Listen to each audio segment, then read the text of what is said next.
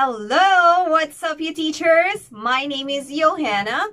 So if this is your first time watching my video, please don't forget to subscribe and click on the bell button for the notification, okay?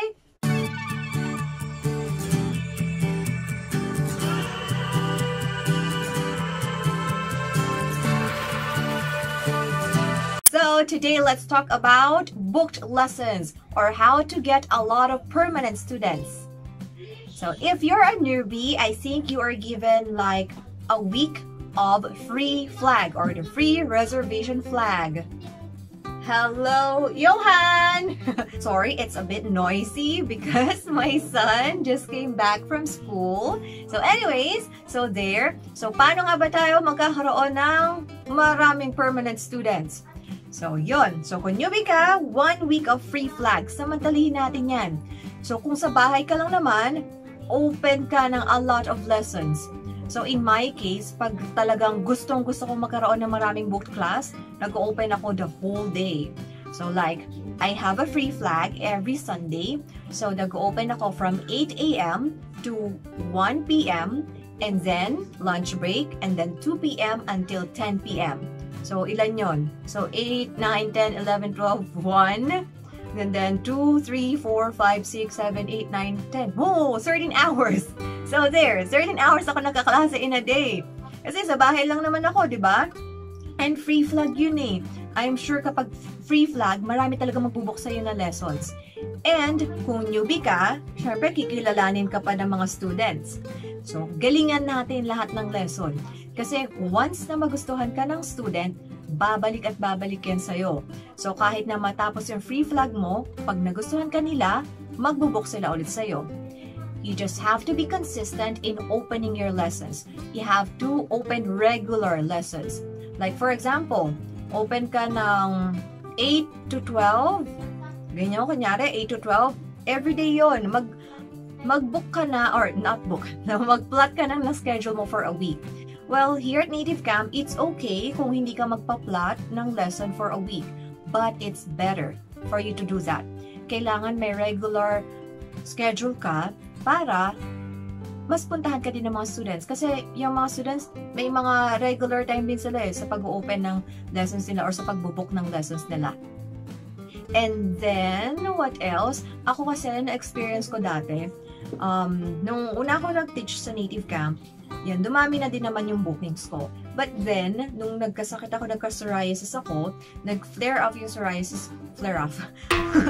Ano talaga ako sa PNF ngayon. Ayan, pag flare up yung psoriasis ko, ayun, unfortunately, hindi ako muna nagkaklase kasi makati yung psoriasis ko eh. Or kapag nag-take naman ako ng gamot, usually nakakaantok yung anti-itch na gamot or antihistamine, kaya hindi ako nakapagklase. So yun, pag may sakit ako, nung nagka-psoriasis ako, matagal ako hindi nakakapag-open ng lesson. So yun, unfortunately, nawala yung mga students ko.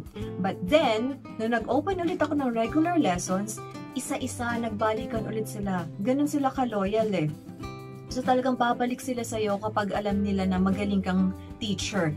And sa part kasi nila, pwede silang mag-bookmark ng teacher. Meron silang mga favorite na teachers. So kapag nakikita nila na online ka, yun, ibubook ka agad nila. Kaya magpakilala tayo sa mga estudyante, galingan natin sa lahat ng lessons natin para balikan nila tayo. And if wala talagang nagbubook pa sa atin, that's fine. Mag-sudden lessons muna tayo. Maganda nga dito sa NativeCamp, diba? Because we have sudden lessons na kahit anytime, pwede tayo mag-sudden lessons. And also, kung masyado tayong busy, pwede tayong mag-lessons anytime we want. So, dun din sa mga sudden lessons na yon, dun din tayo makaka-attract ng students na magbubook sa atin. So, sorry, na-distract ako din sa son ko. So, nagkukwento na naman siya about sa school niya. Ganyan yung gawain niya eh. Every time na dumarating siya, sinanay na namin siya na i-chika niya sa amin kung ano yung natutunan niya sa school. Well, anyways, so ayun nga, kailangan mag-open tayo ng regular lessons and again, pagandahin natin yung profile natin. Yan, yung picture natin, make it presentable and friendly. May nakikita nga ako ibang mga sa office-based yata yun, office-based or sa ibang mga teachers na Talagang mga nakagano pa sila sa profile picture nila. Ang cute tingnan, di ba? Napaka-friendly. And then, also, for your intro video, so, may pinibigay na script si admin, but you can change it naman. Pwede naman na ikaw na lang gumawa ng sarili mong script. And make sure na maganda yung pag-pronounce mo sa mga words on that video, and friendly looking ka, smile lang na smile, and what else? Ito palagi ko pa sinasabi ito, napagandahin yung profile, and then maglagay tayo doon ng mga hobbies natin. So, damihan natin ang lagay ng hobbies, kasi minsan tinitingnan din yan ng estudyante na, oh, teacher, nagpe-play ka pala ng volleyball, or gumagawa ka din pala ng ganito, ng mga handcrafts, ganyan-ganyan. Sinasabi nila yan, and talagang tinitingnan din nila. And then, pictures, yan, sa photo gallery. So, kung sa Facebook natin, or sa Instagram natin, di ba, post tayo ng post mga pictures, ganun din sa NativeCamp na profile natin. Maglagay tayo ng mga pictures. And, mas maganda kung mga travel photos, or interesting photos yung ilalagay natin doon. And what else? And also kung naglalagay tayo din ng mga travel photos natin within the Philippines, yan, okay din yan. Kasi yung mga students natin, interesado sila sa Philippines eh. Kasi alam nila magaganda yung mga lugar dito sa Philippines, kagaya ng mga provinces or sa mga beach like Boracay, yan, interesado sila dyan. And then, what else? Ano pa ba? Ayun, sa profile natin, ano pa ba nilalagay doon? Yun! More badges, more students. More teaching material badges, more students. So, kung newbie ka pa lang, maybe 5 or less. I'm not sure. Basta konti pa lang yung teaching material badges natin. So, kung ako sa inyo, mag-request na kayo na magkaroon ng maraming badges or i-complete yung badges na yon. If I'm not mistaken, 20 or 21. Mga ganon, yung total number of badges. That doesn't include the kalan ha, kasi iba pa yun eh. So, mga ganon, so kailangan i-complete natin yun. I-complete na natin agad. Kasi, after a month, automatically siyang i-add sa account natin. Yung ibang teachers nagugulat sila, bakit ako may ganito, bakit ako may ganitong textbook, hindi naman ako nag-take ng quiz para sa textbook na to.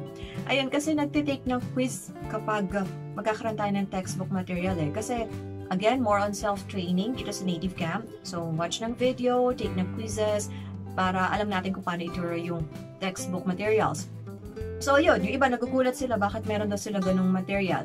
Kaya, I would suggest na kunin na natin lahat para hindi na tayo mabigla na may biglang papasok na student na may ganung material na hindi natin alam kung paano ituro. Diba? So, ayun, lagay na tayo ng maraming textbook materials. You can just send me a personal message. Hi, baby ko! So, ayun, you can send me a personal message para isend ko sa inyo yung link kung paano kayo makakapag-request ng textbook material badges kay admin. Ano pa ba? Ayun. So, kung hindi pa tayo ganun ka-confident sa English natin, kasi meron ibang mga students na matanong na, teacher, bakit ganito? Ayan, parang kanina, may estudyante ako. Why? Bakit hindi become? Kasi ginamit niya na become. Kasi redundant na siya. Kasi di ba parang sa sentence, pag gumamit ka ng same word within that sentence, ang pangit pakinggan masyado ng redundant. So, hindi ko alam paano ko ba i-explain sa kanya. Sabi niya, ano ba pinagkaiba ng get sa become? Ano pinagkaiba nun? Pareho lang yun. So, bigla na lang din pumasok sa isip ko na parang may natutunan ako dati na parang masyadong redundant yung ganon. Kaya, mas okay pakinggan kung i-change mo yung word with the same meaning of that word within that sentence. That's why, sabi ko sa kanya, that's why I told you na become yung gamitin mo para mas magandang pakinggan. So, ayun. So, basa-basa lang tayo ng mga English textbooks or online. Magbasa tayo ng English. There are a lot of free English materials online na pwede nating i-check para matuto din tayo ng English or para marunong tayong mag-explain kay student. Kasi, pansin ko, like tayong mga Pilipino, kaya nating maka-understand, kaya nating makipag-communicate in English, but then, kapag tinanong na tayo about English grammar, not all of us can explain kung bakit ganun yung construction ng grammar na yon, bakit ganyan yung sentence, ba't ganun yung word na dapat gamitin. Minsan ang hirap i-explain, di ba? Kasi tayo, alam na natin sa sarili natin, bakit ganun? So, paano siya i-explain? So, yung mga ganun, kailangan alam natin kung paano i-explain para maintindihan ng estudyante. And kapag kunyari, may tinanong yung estudyante natin na hirap tayong i-explain, Google lang tayo. Huwag natin ipapahalata na nag-Google, ha? Ako, magaling ako dyan, multitask na nag-Google, tapos kunyari, nagchichika-chika kay student, ganyan. Pero nag-google na ako niyan. And then, minsan may nasasabi, minsan, yeah, I admit, may nasasabi akong mali. Pero binabalikan ko, parang for better understanding or to better explain this, ganun ang ginagamit ko. Hindi ko sinasabi na I'm wrong. Sinasabi ko, to better explain this, ganun, sinasabi ko. Basta, hindi ako nagsasabi ng negative word kay student kasi pwedeng magtanda sa utak nila yan na, may mali kang tinuro sa akin, bibigyan kita ng mababang rating. Parang ganyan. Ang ginagawa ko, gumagamit ako ng word, madalas kong ginagamit yan, better, it's better to use this, it's better to use this, that, ganyan. Hindi ako naggumagamit ng negative para hindi magtanda sa kanila. Para puro positive lang yung nasa utak nila. Para puro 5 stars, diba? Kung susugod tayo in a battle, kailangan meron tayong sword or meron tayong gun, meron tayong baon, diba? Kaya kailangan may baon tayo dito sa utak natin na English. So, natututunan naman ng English Kung kaya natin mag-browse sa Facebook for the whole day, why not browse sa mga useful English materials online? Basa-basa lang tayo. Or, you can also browse din sa mga textbook materials sa NativeCamp. Marami ka din matututunan doon.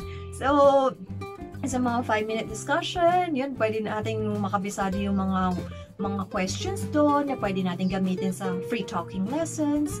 So, there are a lot of ways to learn English. So, even though teachers na tayo, kailangan pa rin naman natin mag-learn ng English, diba? So, yun lang guys. Para magkaroon tayo ng booked lessons, be consistent in opening regular lessons, and then galingan natin sa lahat ng lessons natin. Kahit minsan merong mga nakakairitang estudyante, tanggalan natin yung irita na yan. Basta smile lang tayo and galingan pa rin natin. Ipamukha natin dun sa estudyante na yun na magaling tayo, na hindi tayo mai-intimidate sa kanila. But again, hindi naman lahat ng estudyante ganun Konti lang yung ganun. Karamihan ng estudyante mababait. And ayun, pagandahin natin yung teacher profile, kumpletuhin natin yung teaching material badges, and ano pa ba? So kung may nakalimutan pa ako sa mga tenured teacher at NativeCamp, you can comment below, and so that you can share sa ibang mga teachers, sa mga newbies. Let's help each other. Okay, so I've been seeing a lot of posts online. Nakakatuwa lang kasi nagtutulong-tulong. And I've created GC, and mostly mga newbies yun nandun, yung iba more than, siguro last year pa, yung iba doon. And nakakatuwa lang kasi dati, honestly, medyo napapagod ako kaka-answer sa mga questions. And eto, honestly yung ginagawa ko. Kasi natutuwa ako masyado sa pag-answer ng mga questions ng newbies. Minsan tinatanggal ko yung mga slots ko, kino-close ko yung lesson para ma-answer yung mga queries nila. Ina-add ko sila dun sa GC para tulungan din. So, ayun, mas masaya kasi diba kung may support system tayo, kasi mag-isa lang tayo, lalo mga home base, di ba? Mag-isa lang tayo, solo lang tayo sa bahay, medyo malungkot. Lalo kung outgoing person ka, malungkot. Pero, kung meron tayong support system, kung meron tayong mga co-teachers na makakachikahan natin sa mga problema natin sa NativeCamp, or even personal problems, minsan may mga nababasa ako, nag-share ng mga personal problems, masaya, di ba? So, may mga nakakakwentuhan tayo online. So, yun lang. Again, if you have any comments, questions, or suggestions, just leave them below. And please don't forget to subscribe. And what else? Oh, click on the notification. Okay, notification bell. So, thank you so much, guys. Happy teaching. See you next time. Bye-bye.